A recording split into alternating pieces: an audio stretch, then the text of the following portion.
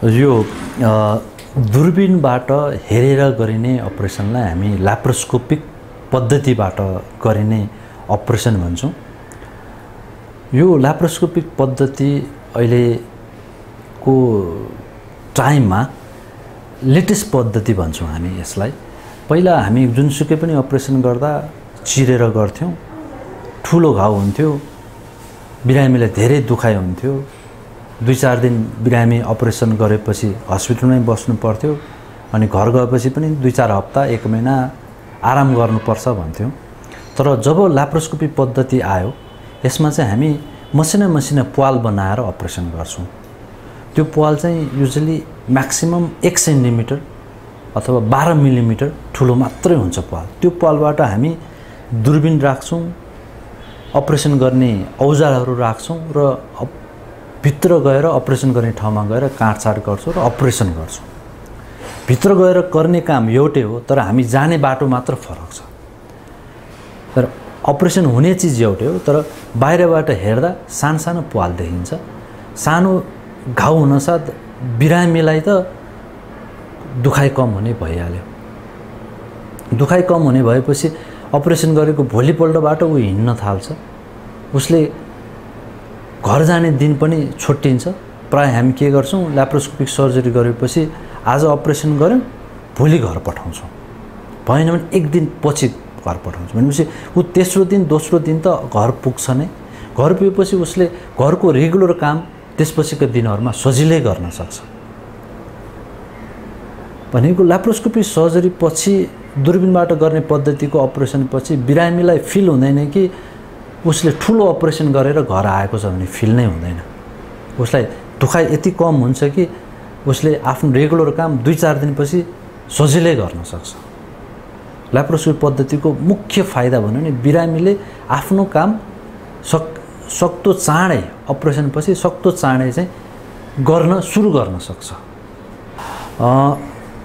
पक्कै पनि काटेर गर्ने चिरेर गर्ने पद्धति भन्दा यो पक्कै पनि महँगो हो। यसमा स्पेशल प्रकारको इन्स्ट्रुमेन्टहरू चाहिन्छ, क्यामेरा चाहिन्छ, मोनिटर चाहिन्छ। तर यो महँगो सँगसँगै यसको फाइदाहरू धेरै नै छ। त्यो फाइदाले गर्दा यो महँगोलाई अहिले सस्तो नै बनाइदिएको छ। फर एक्जाम्पल एउटा उदाहरणको लागि कुनै हामीले अपरेसन गऱ्यौँ, त्यो अपरेसन पछि त्यो बिरामीलाई हामीले 5 दिनदेखि 7 दिन अपरेसन पछि हस्पिटलमा राख्यौँ, 7 दिनपछि घर पठायौँ। त्यसपछि उसलाई भन्छौँ 2 हप्ता केही नगर, आराम गर भन्छौँ। भनेपछि 3 हप्ता त गयो उसको। एउटा राम्रो काम गर्ने मान्छेको 3 हप्ताको त आय स्रोत त गयो। तर दूरबीन पद्धतिबाट अपरेसन गरिसकेपछि आज अपरेसन गर्छौँ, भोलि घर पठाउँछौँ, घर गएर तिमी अब आफ्नो काम बिस्तारै सुरु गर्न सक्छौ। भनेपछि उसले आफ्नो रेगुलर काम गर्ने त तुरुन्तै गर्न सक्यो नि। भनेपछि 3 हप्ताको उसले कमाउन सक्ने, उसले आय गर्न सक्ने आय त दूरबीन पद्धतिबाट गरेपछि त त्यो आय त उसले गर्न सक्यो नि। भनेपछि त्यो आय र हामीले गरेको यो नयाँ पद्धतिको खर्च कुरा गर्ने भयो भने चाहिँ यो चाहिँ बिरामीको हिसाबले चाहिँ फाइदा बिरामीलाई धेरै छ। एउटा पैसाको हिसाबले मात्र यो फाइदा मात्र होइन। दूरबीन पद्धतिबाट गर्ने बेलामा हामीले पेटभित्र छिरिसकेपछि अथवा दूरबीन पद्धतिबाट जुनसुकै अपरेसन गर्ने बेलामा नजिकको ठाउँमा भएको अरू अर्गान, अरू अङ्ग पनि सजिलै हेर्न सक्छौँ। हामीले अघि पनि एपेन्डिक्सको कुरा गर्दा काटेर हेऱ्यो भने एपेन्डिक्सको एरिया मात्रै हेर्छौँ होला। तर दूरबीन पद्धतिबाट गर्न सकेपछि एपेन्डिक्स मात्रै होइन, पेटको सबैतिर हेरेर अरू रोग पनि छ कि पत्ता लगाउन सक्ने भयो। भनेपछि यो त एक्स्ट्रा फाइदा हो नि। त्यसले गर्दा दूरबीन पद्धति चाहिँ धेरै नै पपुलर भएको खास कारण त्यो। 1 टाइम इन्भेस्टमेन्ट अलिकति बढी छ तर लङ टर्ममा बिरामीको लागि चाहिँ धेरै नै फाइदा छ। अहिले हाम्रो हस्पिटलमा, धुलिखेल हस्पिटलमा कुरा गर्नुहुन्छ भने हामीले चाहिँ चिरेर गर्दा र दूरबीन पद्धतिबाट गर्दाखेरिको अपरेसन चार्जमा खासै भिन्नता राखेको छैन। धेरै अपरेसनमा बराबर नै छ, कुनै अपरेसनमा 1-2 हजारले एक्स्ट्रा छ। हाम्रो हस्पिटलमा चाहिँ समग्रमा भन्दा चिरेर गर्दा र दूरबीनबाट गर्दाखेरिको पैसा खर्चहरू बराबर नै छ। हामीले ठ्याक्कै यो धेरै अपरेसनको कुरा गर्ने, एउटा अपरेसनको कुरा गर्ने बेलामा हामीले भनौँ न अहिले एपेन्डिसाइटिसकै कुरा गरौँ। हामी एपेन्डिसाइटिस हामीले अहिले 100% एपेन्डिसाइटिसको केसहरू ल्याप्रोस्कोपी गर्छौँ। त्यो दिउँसो मात्रै होइन, मिडल अफ द नाइट पनि कुनै एपेन्डिसाइटिसको पेसेन्ट आयो भने ल्याप्रोस्कोपी नै गर्छौँ। सायद मध्यरातमा एपेन्डिक्सलाई ल्याप्रोस्कोपी दूरबीन पद्धतिबाट अपरेसन गर्ने हस्पिटल हाम्रो मात्रै छ होला। त्यसमा चाहिँ हामीले बराबर नै राखेको छौँ, एराउन्ड 10,000 एराउन्ड दुइटैमा त्यतिमा सक्छौँ हामी। तर पहिला हामीले काटेर गर्दा हामीले पेसेन्टलाई तेस्रो दिन घर पठाउँथ्यौँ, अब पाल गरेर गर्दा भोलिपल्टै घर पठाउँछौँ।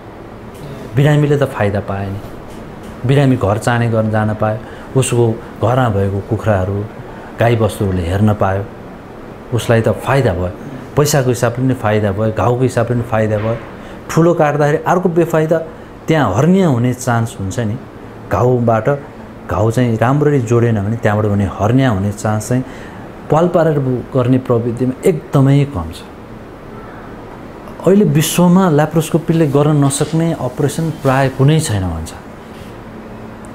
कुनै पनि छैन भन्छ। तर त्यसलाई चाहिँ अलिकति सोफिस्टिकेटेड, अलिक महँगो खालको इन्स्ट्रुमेन्टहरू चाहिन्छ जुन चाहिँ नेपालमा छैन, त्यो हिसाबले मात्र हो। तर हाम्रो हस्पिटलमा भन्नुहुन्छ भने हामीले 90% अफ द अपरेसन, 90% जति अपरेसन चाहिँ हामी पाल पारेर नै गर्छौँ। एपेन्डिक्स, पित्तको थैलीको पत्थरी, पित्त नलीको पत्थरी, आन्द्रा काट्ने अपरेसनहरू, अनि यो खाना खाने नलीको अपरेसनहरू प्राय हामी सक्नेसम्म सबै अपरेसनहरू चाहिँ दूरबीन पद्धतिबाट नै गरिरहेको छौँ। तर दूरबीन पद्धतिबाट गर्दा पनि कुनै पोइन्टमा आएर अब गर्न सकिएन भने अनि बल्ल चिरेर गर्छौँ। सो हामी अहिले के भन्न सक्छौँ भने धुलिखेल हस्पिटलमा 90% अपरेसन चाहिँ हामी दूरबीन पद्धतिबाट नै गर्छौँ।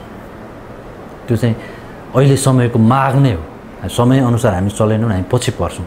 त्यसले गर्दा हामीले आफूलाई अलिकति खर्चमा धान्न नसक्ने जस्तो देखिए पनि तर बिरामीलाई फाइदा हुने देखेको हुनाले हामीले चाहिँ ती पद्धति हामीले चाहिँ समय सँगसँगै अगाडि बढिरहेको छौँ। तपाईँ यति बेला नेपाल प्लस युट्युब च्यानलको साथमा हुनुहुन्छ।